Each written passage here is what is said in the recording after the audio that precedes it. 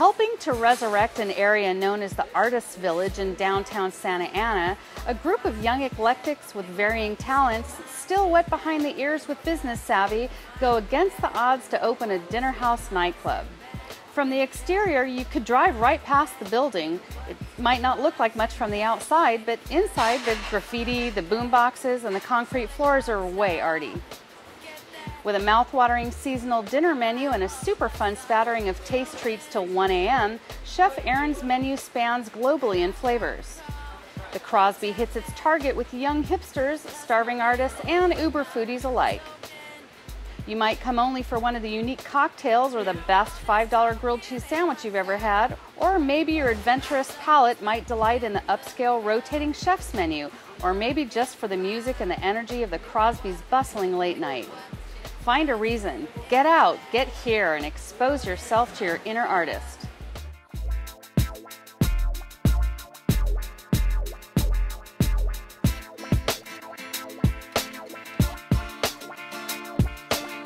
Hey, we're here at the Crosby nightclub and dinner house in Santa Ana, California. Before we talk about the food in the restaurant, how did you find this place? Strangely, my boyfriend and I are actually kind of into the old crooner style music, a lot of Dean Martin, a lot of Bing Crosby. So I Googled crooner music, Bing Crosby, and up pops the Crosby in Santa Ana. It's actually half nightclub and half dinner house. So we were very pleasantly surprised to come here and find not bar food, had a meal, and came dancing to 40s and 50s music. You know, to me, this looks like, it almost reminds me of Cheers. You know, it's kind of a neighborhood eatery bar. And yeah, absolutely. Well, you're right, actually, because the owners have actually won several awards for being the coolest local bar in Santa Ana. Let's start with the seared albacore. This is a beautiful piece of albacore.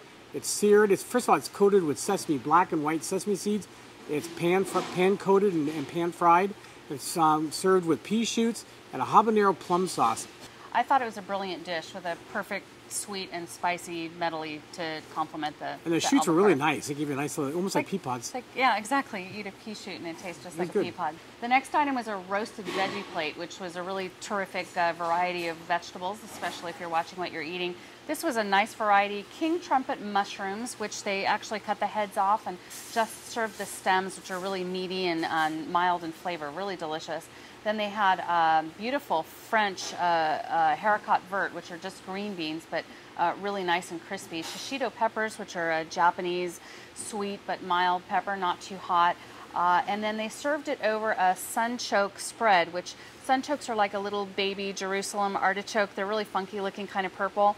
And they blended that with some cream, some bay leaves, some peppercorn, and then plated it. So it's got a nutty flavor, almost like a water chestnut.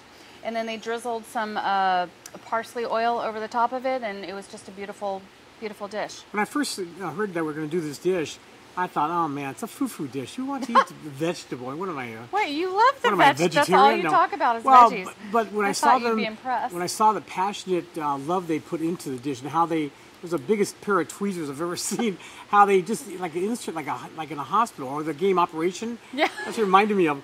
But the way they played it, of the carrot. Yeah, but the way they played it, I mean, so much love and passion. It was pretty. And tasting the vegetables, it was delicious. You could taste the vegetables, and I actually enjoyed them. So I'm hereby a vegetarian. Well, for one plate. Actually, the next dish is full of meat. It's a chimichurri torta. This was a delicious braised pork shoulder with a jalapeno aioli, pickled onions, which I love. It was on a Mexican roll. Absolutely delicious. The raw onions really added a lot to it. The flavoring of the pork I thought was excellent. Cayenne, cinnamon, just a really good dish, good sandwich. The pork was almost kind of like a jerk style. They added the cinnamon and the allspice to it and a little bit of cayenne for some heat. And they finished it and it was very crispy. I love meat. On the finish. Now you said that the onions were raw. Actually, they were pickled. Pickled, yeah. So that was a really nice acidic marriage to the pork, and the torta roll was just fantastic. And as was the aioli on top, and giving it a little spicy note, which I thought was delicious.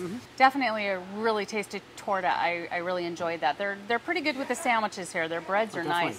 The next one that we had was the salmon cubano sandwich, which is a just totally different twist on a cubano. Normally they use a meat, but this one they used the salmon. Now this version version came with the lock dart salmon, and this is an extraordinary piece of salmon from the Highlands in Scotland. It's really, really lean. It's a super fit fish. It's highly sustainable, really low volume farming, gives it a really super exclusive flavor.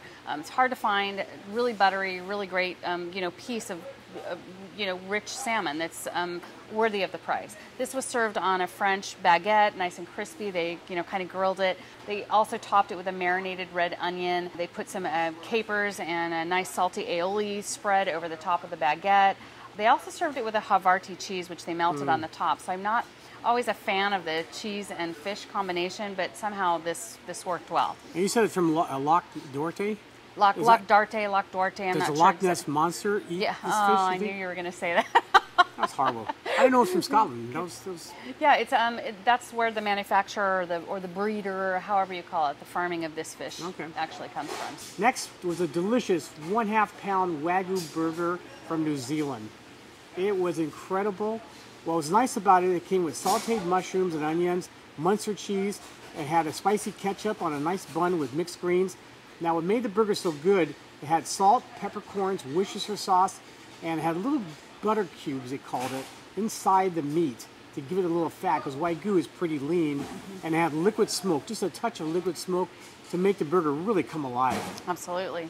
And I think it's so good. I think all vegetarians will, you eat this, you'll never eat vegetable again. That's it was so good. That's tragic to even bring that up. Just kidding. Yeah. Next great meaty dish we had was the lamb. Now this was crusted in, they started off by crusting it with crushed pumpkin seeds, which I thought was really unusual.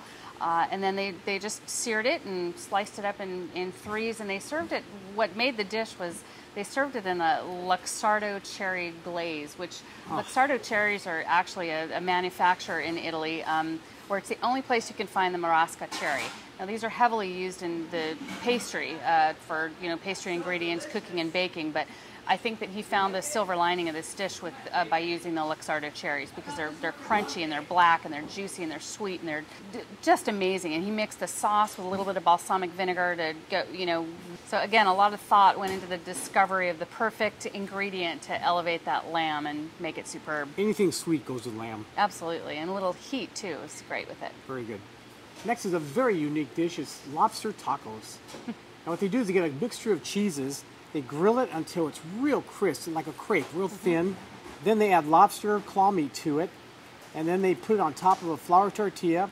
And on top of that is a tomatillo salsa, cucumbers, yogurt, pickled onions, and applewood smoked bacon, really crisp. Now this is a taco that you have to grab the whole thing and just bite into it. It's really, really cheesy. It's delicious, rich as can be. I mean, there's so much cheese. Well, the strangest combination of almost inappropriately all rich flavors with the lobster, cheese that typically don't go well together, lobster and cheese, and then the bacon, again, all big, powerful flavors all mixed into one. But did you love it? Oh, I loved it, and that's what this restaurant's all about. Almost every dish we had was unique, different. I don't think there's a restaurant in the Inland Empire that serves food like this. It was very unusual. So we had to drive all the way to Santa Ana to get a little taste of something. No, just really, it's very different, exciting food. A lot of this food I would expect to find in a food truck, but high-end food truck. Okay. I mean, it's even cheap food, but it's said, really good. They say that the lobster tacos are one of the fan favorites for this restaurant, and I'm torn. I'm torn because I love all the ingredients. Just together, I'm not sure it was absolutely my favorite, but that's okay. Everything else definitely stands out.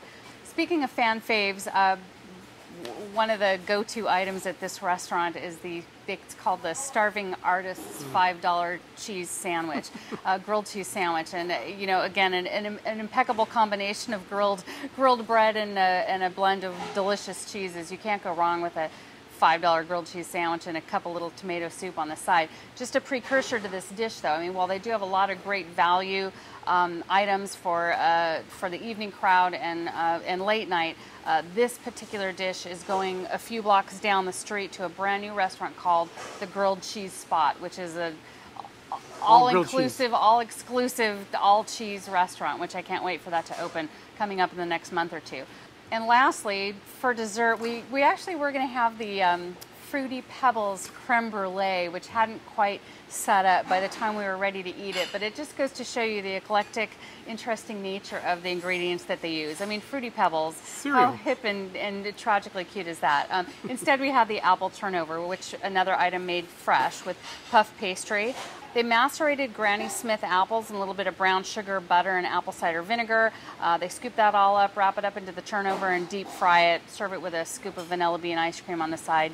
Can't go wrong with that. Also a little bit of a lemon caramel custard or a lemon caramel sauce on the side, which again just made it a really strong dessert for me. That was probably the most simplest plain item they serve here, which is nothing wrong with it.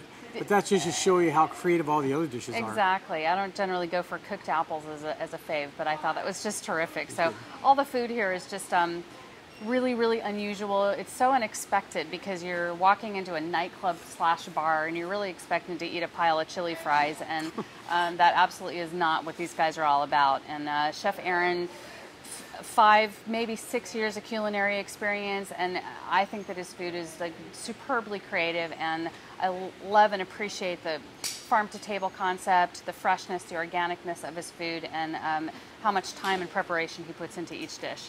Him, his helpers, the owners, they have a lot of passion. They seem to have a lot of fun working here, and it really shows in the food and the whole environment. You know, I can kind of almost see how there might be a little bit of a disconnect when people walk into this place, because you anticipate it being a nightclub or you anticipate it being a dinner house when in fact it's actually both. And the owners of this place are all really artistic. They're graphic designers, they're fashion designers, playwrights, musicians. They even have a band called Free the Robots that travel around. I mean, they're just really interesting, groovy guys that decided to open up a restaurant. And while the focus is definitely on the music and the nightclub, it's also as well on the food. It's definitely a growing sector of the restaurant. And they have music. Every day is different, so you have a whole variety here. You can come here every day and not be bored. Right. You know, I was a little bit intimidated because I'm not 20 anymore, and so close, but a little intimidated because you know, you feel like you need to be a hipster. You got to be young and you got to wear the right clothes. But this is a place for, I mean, I could see families coming here. I could see, you know, people our age and older dancing to the 40s music, the 80s music, the 90s music, and beyond. So I think it's exceptionally fun, and I'm really proud of these guys. You know, they're really creative, and I'm proud of them for accomplishing what they did. And again, they're taking another step in the restaurant business. They're taking this $5 starving artist grilled cheese sandwich that they have, and they're making it something special. And they've been here over 4 years, so that says a lot. So overall, this was really an unexpected fun place. My personal favorites were the seared albacore appetizer, I thought delicious, the cubana or the chimichurri torta sandwich, and I like the apple turnover dessert. Right. Simple, but you liked it. I like the torta, the burger, juicy, tons of flavor. I love the smokiness to that. And the lobster tacos, very unique, and I like cheese. What can I say? It was really good. Excellent. Well, today I'm off to Chino, to Escabeche Mexican Grill, and I'm going to put some music on for you, you hipster, you. Oh, I am a hipster. Oh yeah. Oh.